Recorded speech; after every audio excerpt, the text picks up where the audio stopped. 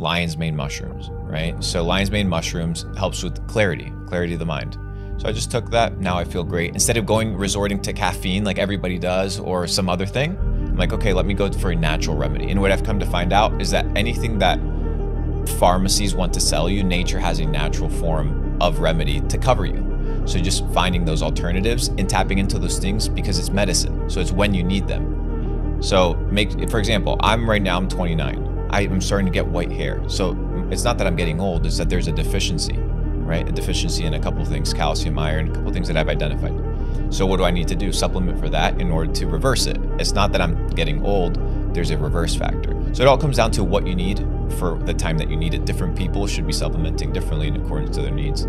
How do you seek the truth for that though? Because like when it's not something that a regulated body is trying to sell you, like for example, the mushrooms, me personally, and I think other people watching would think mushrooms, not going to touch that. That doesn't sound right. You know, I can't see exactly what it is. So where do you sort of find the truth about that? I mean, a lot of it has to do with self-experience, right? It's the same thing with you sleeping. You started wearing the sleep tracker device, and it's like, okay, the reason you continue to inhibit that sleep pattern and continue that sleep pattern is because you realize that it's good for your body. You can track it, you can see it. So it all comes down to results. So how do you feel post-experience? How do you feel long-term? A lot of food, a lot of diet, a lot of nutrition can be boiled down to fundamentals, but there's also specificities that are bound to each individual. So for example, like I don't do well with caffeine, right? So everybody tells me, oh, well, whenever you're tired, have caffeine. But that's not the solution for me, because I know how my body works.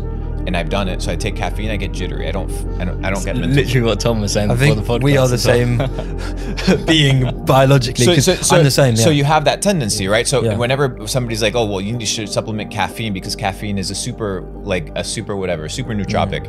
Well, when I take it, it fucks me up. I don't feel good. I don't feel myself. So what do? I'll just take a nap, or I'll drink some, I don't know, I'll drink some water and just calm down and chill out. Maybe work out, whatever it is. Find another remedy.